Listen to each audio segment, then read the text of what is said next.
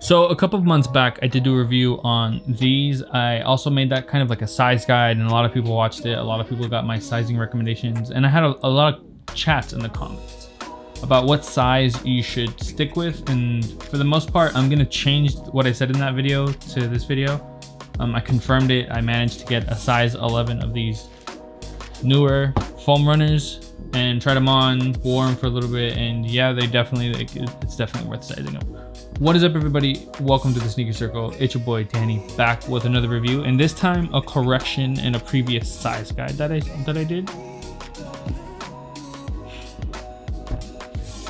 So if you haven't seen that video, for reference, I'm a comfortable 10.5 in most Yeezys because they're usually like a tighter fitting shoe, etc. 10.5 is my safe size. So when the foam runners came out, I managed to get a 10 for retail, and I threw it on. It was comfortable, it was wearable. So I was telling people at the time that yeah, you could go like half down if you want. There is enough room in the toe. But what I started to notice is that after time, wearing these for a decent amount of time, maybe like an hour, 2 hours in, the sides of my feet weren't feeling the best. The toes were fine, they were just like cramped in there, but I'm a really wide-footed type of like guy when it comes to like my sneaker choices, so I always like size appropriately to that. So in today's video, in this review, I'm gonna go over this one and let you know why you should go to an 11 and give you size recommendations if like you should stick true to size, if like you're in those even size ranges, if like your true size isn't a half size. So stay tuned and let's get straight into this. So I did manage to snag these from Bait. Shout out to Bait, love you guys. This is like another raffle I won from them, just super grateful for it. I did manage to get these for retail. I don't think I'm the type of person that would buy these for resale because the prices are just up there, and I know there's going to be like a consistent amount of just re-releases. We have foam right there, and then we can actually see the shoes right here. They're not bad. They're Dookie Stain Moon Gray cream joints, right? These are the Dog Walker 3000s. But you know, this isn't bad, and I managed to get an 11 in these. So again, shout out to Bait for that. If you're someone looking to buy your first pair, this is kind of what the box looks like. It says foam, it says runner, and then you got a size tag right there. I did already show you the sticker at the front of the box that kind of shows off, I guess, the details in the color. So this is technically the third colorway that Yeezy brand does for a foam runner. It kind of has this like sand-esque nature to it, but this is the first one that actually has all these gradients to it, and it's weird. It has a mix of almost everything. So it almost feels like an inverse version of like the Moon Runners, which is kind of weird but kind of dope at the same time. These do have streaks of brown in them, which is why I call them the Dog Walkers, because you got them dookie stains everywhere. But I don't know, this also reminds me of like melted ice cream, so it's kind of like that childhood, you know, you left your cup of ice cream sitting out for too long, and then this is what you end up drinking. Here's a quick shot at both bottoms if you're into that. Sicko. And just the variations between the gradient and everything. And I'm saying, like, no matter how many times I see these and how many times I see them on feet, these are a really weird shoe, you know, really weird shoe. Now, getting into the sizing, like I said in the previous video, I said you could, if you're like in the half zone, you could definitely size down. So I wore these indoors. I didn't even go out with them. I feel like if I would have gone out with them, I would have regretted it like instantly. But yeah, these definitely are made to hug your foot. They're not like super tight to the point where like your toes start hurting. It was the sides of my feet and like the top of my foot that was really bothering me after a while. The initial like, okay, I got it in, it's fine. That was just the case, you know. And when I tried on these 11s, so me going half a size up instead of half a size down, I definitely have a lot more space in there than anticipated. For my international folk, here is what that size says, right? I guess if I could get as close as possible. That is what the size tag says on the inside of the 11, and this is what the size tag says on the inside of the 10. So if you're looking for like the UK sizing, if you're looking for like the Japanese or the Chinese sizing in centimeters, there they are. So the cool thing about this slip-on realistically is they are made to just kind of like hug your foot. So even sizing up to the 11, going half a size up in my safe size, I still have enough grip on the heel and a little bit on the front where it doesn't feel like I'm gonna slip out right away. There's no lacings, there's no tightening methods, there's nothing in this sneaker that kind of like allows you to reinforce your fit in there, but it's built to like kind of just hug your foot.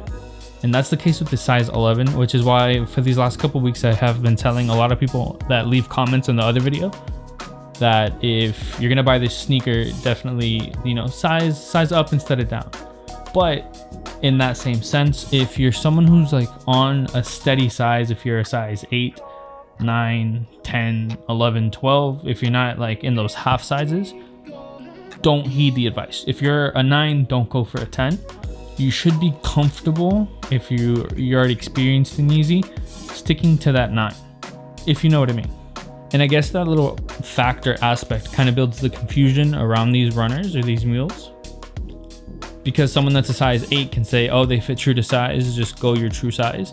But if you're a 10.5 and those sizes don't really release, they're like unicorn sizes, you're just safer going half a size up. Because I think like on the time of the release, a 10.5 in these, which only released on Yeezy Supply for some reason, if they even released it all, if they weren't just fake listings on like Goat and stuff, they were going for like $600-700, while that size 10 and size 11 was going for like $300. So definitely just do the size up. You won't regret it, especially because this is a shoe made to just slip on, hold you, and then with some force you can just slip right out. I noticed that with these, it's a little bit harder to get in. I wouldn't be able to wear thick socks with these, which is the move nowadays. If you're gonna wear these, you're gonna wear them with some thick socks. You have more like space, more comfort. So I feel like these, just in the distinction alone, realistically, are the winners. Like if you're watching this video because you're unsure about what size to get, in layman's terms, if you're stuck in a half size, just go up. If you're stuck on a true size, just stick to a true, like I said. If you're a 7, 8, 9, stick with those sizes. If you're a 7.5, an 8.5, a 9.5, just size up. And this also goes for ladies as well. You guys know your feet better than I do. If you're kind of like a wide-footed person, I say stick to these sizings. Like just half up if you're stuck in a half size. Stay true if you're not stuck. If you're like an 8 and you're like wide-footed but you're a comfortable 8, then just stick with an 8. You will be completely fine. It's just when you size down, if you go from like I did, if you go from a 10.5 to a 10, that lack of space that you're used to, it's felt throughout the shoe, and you don't get that comfortable experience that you're looking for when it comes to wearing a foam runner, you know? But with that also comes the idea that if you're like a 9.5 and you're not a wide-footed person, if you have a more narrow foot, I think you could pass off wearing a 10. See, this is why Yeezys are so tricky, and that's why I'm saying, like, you know your foot better than I can. If you're one of the people that can wear like a half a size down in certain shoes because your foot's narrow and it's just, you don't really like as much space, then yeah, go half down. You will be fine. But if you're a wide-footed person, or even like a normal-footed person, do not do that. Unless, of course, you're that standard size. Let's just call it that way. If you're base size, do that. You're fine. So here we have the right and the left shoe of the Moon Runners and these like gray cream joints. I really forgot the nickname that these ended up getting. I was really surprised when I got these. I gotta admit it. I wasn't really counting on them. Adidas never blesses me. Yeezy Supply is always a mess. But you know, bait held out for me. If you guys don't know, just Google Bait Me. They're shop for their collectibles. They're just great. This isn't a sponsored video. I'm just an avid fan of shops that do it like right, you know. You think about certain shops that just backdoor everything, and it's just super scummy.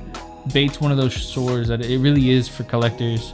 So maybe not just for shoes. Check out like their anime merch that they do sometimes, or like in-house anime collections. They're really dope. I love the One Piece joints. They have figures, they have collectibles. This sounds like an ad, but I promise you guys it is not. They have not contacted me, anything. I'm just super grateful for them. And you know, I always try to represent anywhere that shows me love. So last little look around, here we have these. Here we have those dookie stains just throughout the entire shoe. I don't know if that's gonna turn anyone off to like buying these, but trust me, they're not that bad in person. They're really dope. They're crazy on feet, but I can't help but feel like I'm a hobbit when I wear these. Not because I'm short, but like it's just the way they make my foot look. Here's the moon gray, so you don't have to go watch that video. Here's that, like, I like this color combo without the brown, realistically. Here's the inside, this little like work of art piece of foam. You know what? I'm not gonna wear these. I'm not gonna wear these out until Donda comes out. I'll break these out. I'll un-DS these the day Donda comes out. I'll post that on my Instagram. If you don't follow me there at the Sneaker Circle on the Instagram. This is where I'm gonna call it quits, guys. Thank you for tuning in. I really hope this video helps. Feel free to leave a comment down below with any questions, with any suggestions. If you want some help, I will help. Always love to. I will see you guys in the next video. So right now, I'll start this off right here. In this corner right here, we do have the subscribe button if you're new to the channel. If not, in this channel or this corner right here, we do have what YouTube might recommend for you. And I'm gonna see you guys in the next video. Peace.